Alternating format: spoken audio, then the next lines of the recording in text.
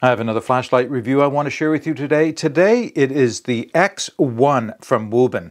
So this futuristic looking light has features I have not seen in any other light. If you're interested in finding out more about it, keep watching. All right, before we begin, I would like to thank Wuben for sending me this flashlight so that I could share it with you. So as always, what we'll do is we'll go down to the tabletop. I'll go over the key features for this light. I'll go over its physical and performance specifications. I'll go over its modes of operation. Then, of course, we'll get outside and do some testing. Before we take a closer look at the Wuben X-1 flashlight, I thought I'd share with you what came with it. So everything arrived in this box. Now, this box is not the one that the production models will be sent out in. This is a pre-production sent out to flashlight reviewers like myself, but the contents will be the same. I think the first thing I want to show you is this holster that it came with. So something you don't see often with flashlights nowadays is a good, well-made holster, and which can be extremely useful. Let me share with you how this works. So in like that, has a side release buckle on it. Snaps in. I really like this holster. Well, most of it. There's one comment I'll make on it in a moment. So it is a well-made, well-formed holster. It does have a D-ring. Everything is heavy duty. It has two types of belt loops. Number one, it has a double snap that allows you to take the holster on and off over a belt without taking your belt off. But if you are looking for something stronger again, you can run your belt underneath this bottom one. It's open. So my only comment on this holster is that the passage through here is not quite wide enough as it is for the thicker gun belts like I used to wear on patrol. You can get quite a thick belt, but not the thicker ones like I was used to. So I'm not quite sure. I no longer have that gun belt, but I'm not quite sure if it'll fit on newer gun belts or not. All right, let me just remove this from the holster. Again, put the flashlight aside to share with you. What else does it come with? So this is one of the unique features of this light is it does not come with a regular USB Type-C charging cable. This is a fast charge. So USB-C to USB-C, this will take up to a 60-watt charge, and this will help charge the two large batteries I'll share with you in a moment in less than 2 hours from zero. If you use a regular USB-C, it'll still work. It'll just take considerably longer to fully charge the flashlight. It does come with a lanyard. In this case, I can see using this lanyard. It's a nice lanyard. I don't know how often I would use it personally, but with a light of this size, it's nice to have something that you can secure it either around your wrist or maybe to your belt if you just want to make sure you don't drop it and lose it on you. Also kind of interesting and really does add to the versatility of this light is this mount for a bicycle. So the mount is very simple around the handlebar, get it into place, and up here you'll have a small plate. I won't bother taking it out to show you, but a small plate that will screw on to the bottom of the flashlight, and the holes are already pre-tapped so that you can put this plate on the bottom, and then that slides in and locks into the top of the handlebar mount. So all interesting and versatile options to have with this light. Now, what I can't show with you is the batteries inside of that. And the reason is if you look at this light closely, you can see the construction is solid aluminum. It's actually a heavy lead. I'll give you that in the specs in a moment.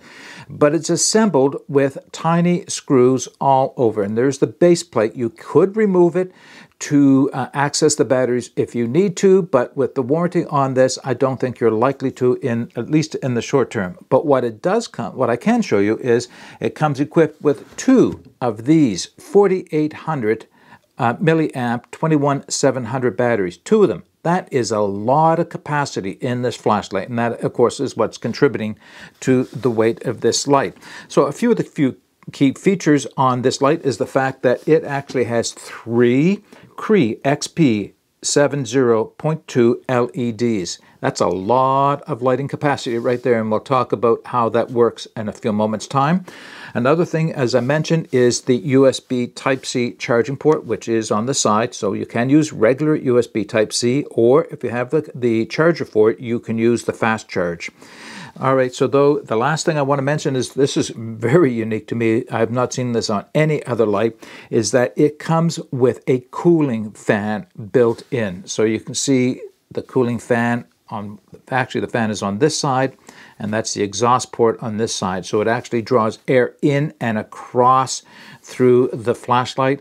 And in practice, when I've been trying this flashlight out, if I put it up into high or turbo, within 20-30 seconds, the fan kicks in, and it does a good job of removing a lot of the excess heat. Now, I'll say right up front, this still gets hot. Really quite hot, but it is at least better than it would be without the fan. So the fan is quite a unique feature, and the fact that the fan is waterproof is an extra nice feature as well.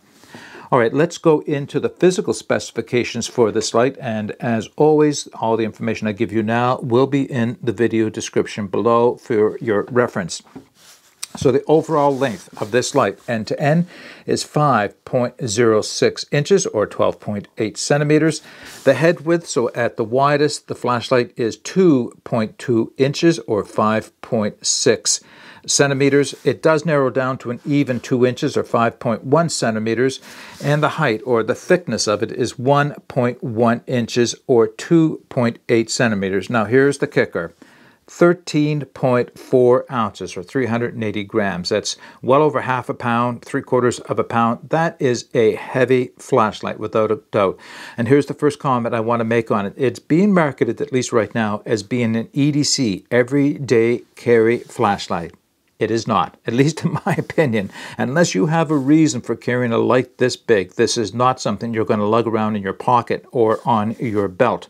Again, I can see using this in any industrial application. I could have used this on patrol, but as an EDC, I don't think so. I'll tell you what I'm really excited about is using this for is on a bicycle, because when you see the beam that this casts, you'll appreciate what this could be on a bicycle. All right, let's move on to the performance specifications. So as far as the performance specifications go, I'm going to give you the default settings for this light because you can program each step along the way to a certain degree with different lumen settings. We'll talk more about that when we get into the modes of operation.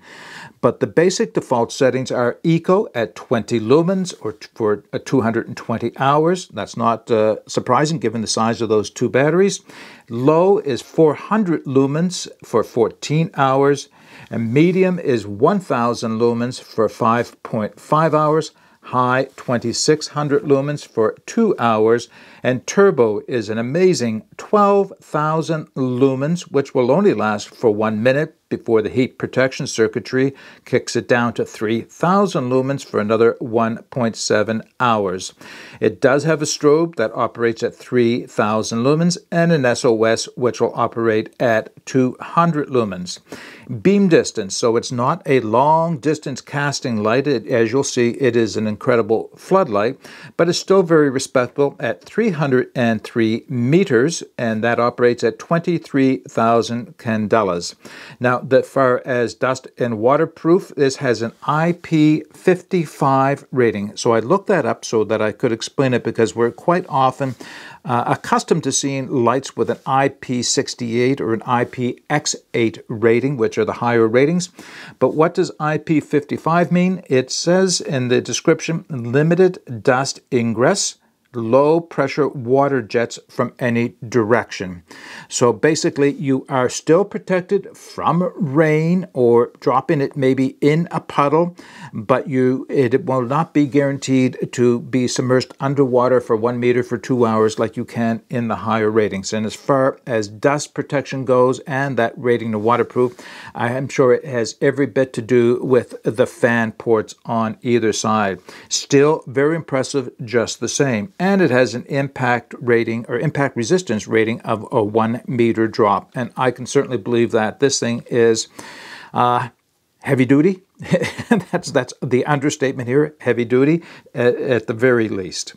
All right, let's go over the basic operation of the Wuben X-1. I'll talk about the more advanced programming in a few moments' time. So simple operation, on-off switch, everything is done from right here. What I like about this switch is that it's easy to identify visually, and it's also easy to find tactily with your finger. So I'm going to turn the light on in its lowest mode, which is Eco.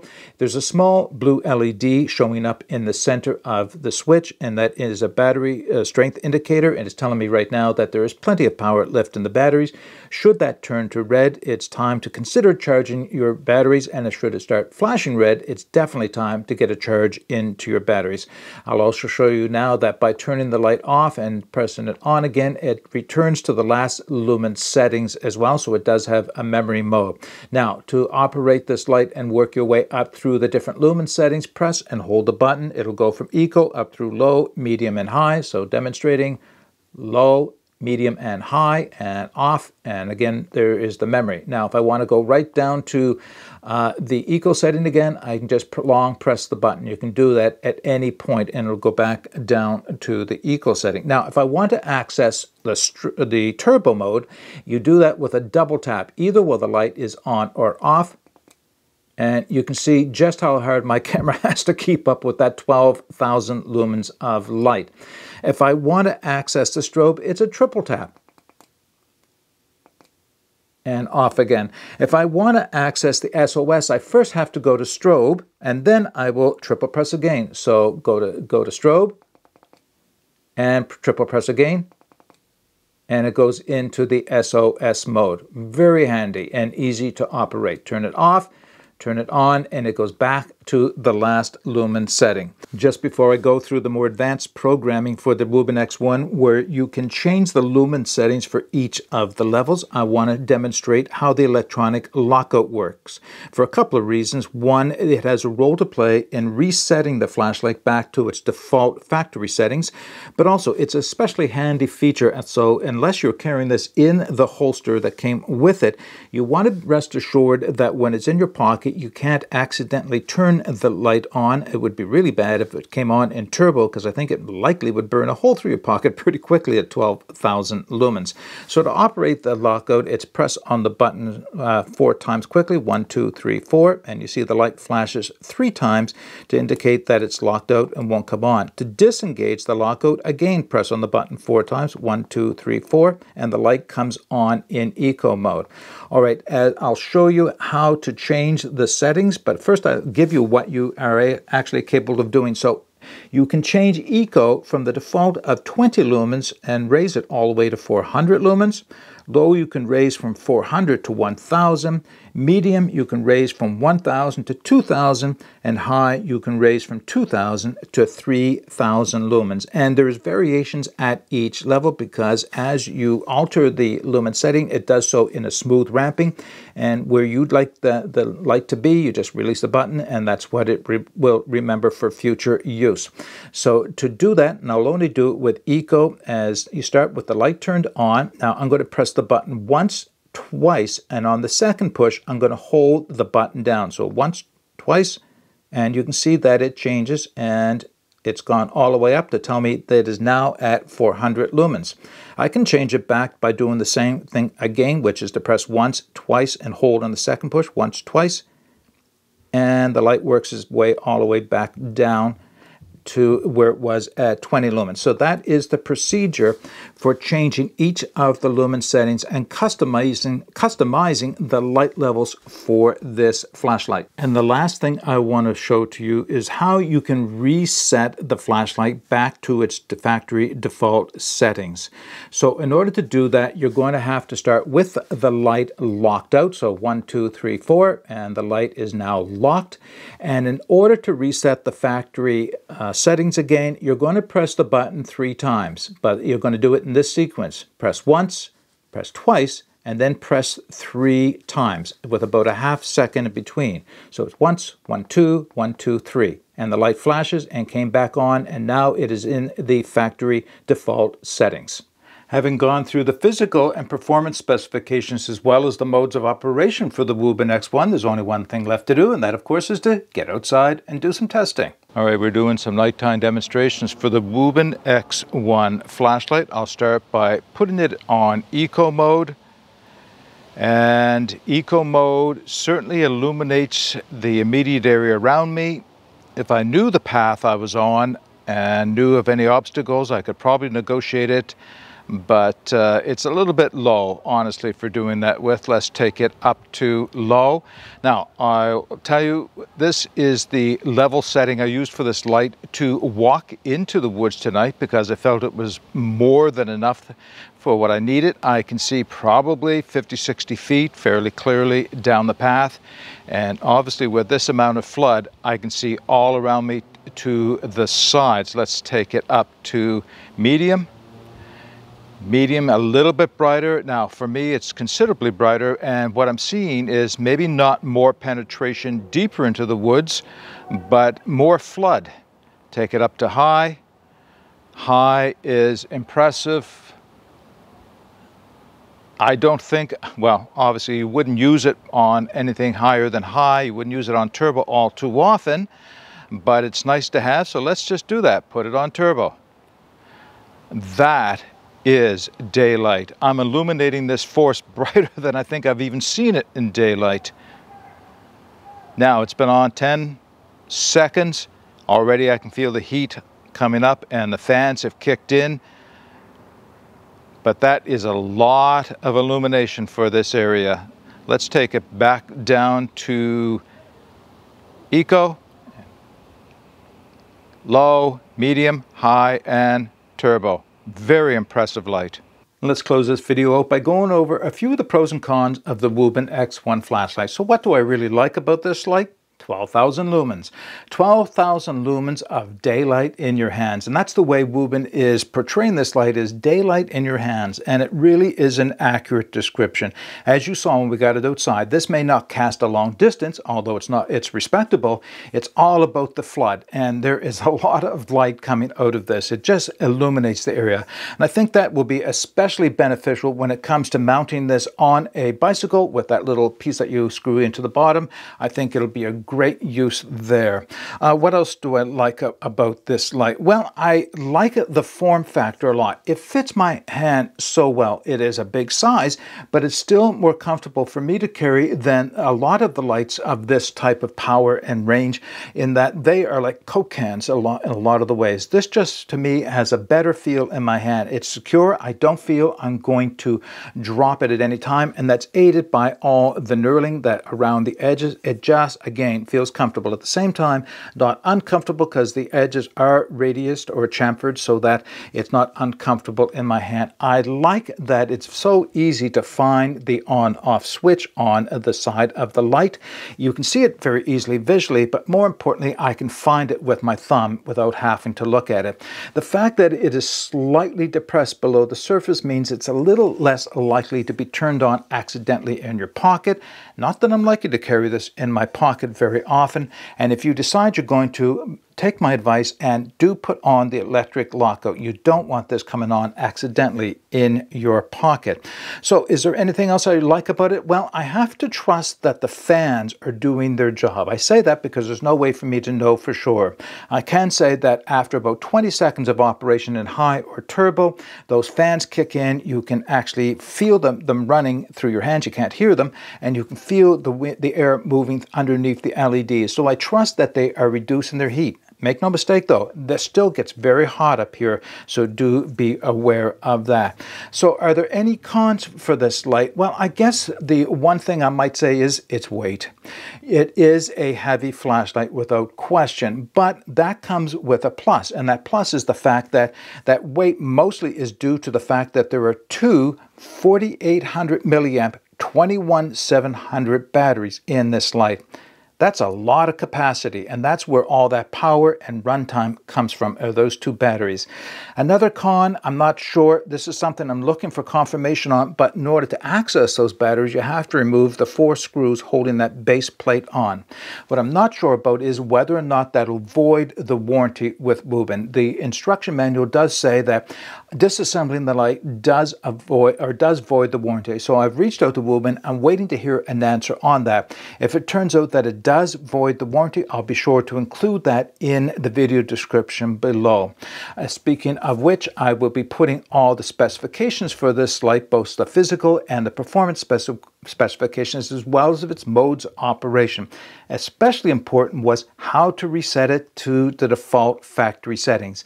The manual was virtually useless. I could not understand how to do that. I had to reach back out to my contact at Wuben, who not only gave me a much better explanation, but also created a short video to demonstrate it to me. And that's exactly what I showed you. So now that I know, it's really simple. It's just that it wasn't written well in the manual. Okay, I think I've given you all the information I can for this light right now. Well, we put all the information I have in the video description as well, video description below as well, and of course where you can purchase this light from. If you have any questions about the Wuben X-1 or any comments, please put those in the comment section of this video. But until next time, get out and explore and take that path less traveled, because it will make all the difference. Bye for now.